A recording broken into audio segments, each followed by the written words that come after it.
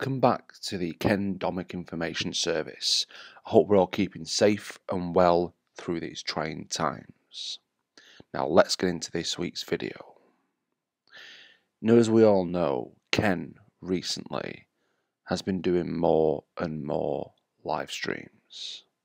His recent live stream was, well, let's say, very, very worrying. I mean, would you really pay someone $5 to take a shot of beer?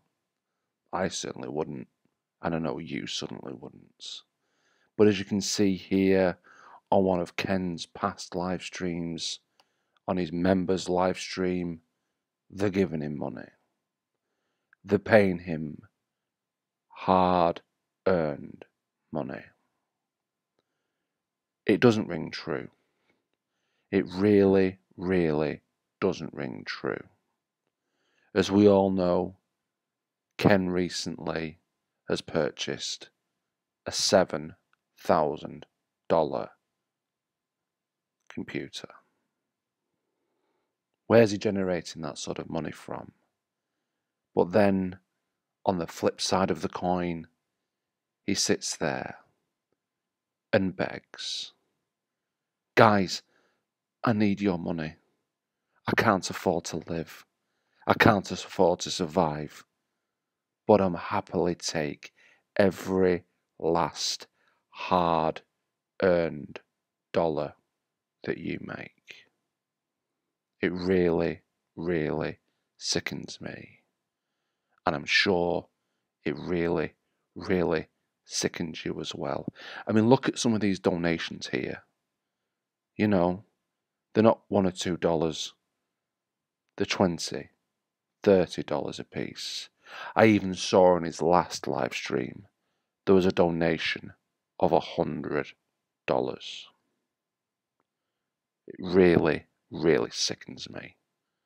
And what I want to show you through this video are one or two other things that I think you'll agree with me just don't add up, and that the way that Ken has changed his ways, the way that he's changed into this very shallow person, lives for the money, is blinded by his quest for money.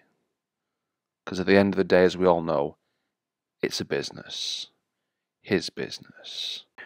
Now, what doesn't ring true to me with the way that Ken acts and the way that he flaunts his money, but then says he can't afford things. As you can see here, Ken's visiting the Harvey's camera store to trade in some of his cameras, as he's looking to upgrade his camera equipment. If he's looking to upgrade his camera equipment, again, where's this $7,000 come from? Now he's looking to upgrade his camera equipment to the Canon M50. Now the Canon M50 is an expensive camera. It's nearly an $800 camera. As you can see here, it's a top of the range camera. But why would you trade in your camera equipment if you can afford $7,000? What's going on here? And you know what? I'm going to look to get to the bottom of this. It really, really is very strange, very concerning, because we all know Ken writes off his tax. But what else is he doing? I'd like to find out, would you? Now, I've done a little bit more research, like I always do. It's my style. Ken used to donate as the good guy, as this great YouTuber, to the Barry Food Bank. And as you can see, he's made a small addition to the main donation to the Barry Food Bank. This was a few years ago, mind, but he's still doing it to try and boost his ego and to boost his followers to think that, hey, Ken's this great guy that donates to charity. He must be brilliant. He must be fantastic. When was the last time you saw him donate to the Barry Food Bank? That stopped a long time ago. And what I'm going to show you now is quite sad. It's very sad indeed. The Barry Food Bank this year, for Thanksgiving in Canada, which is in October, are looking for a donation,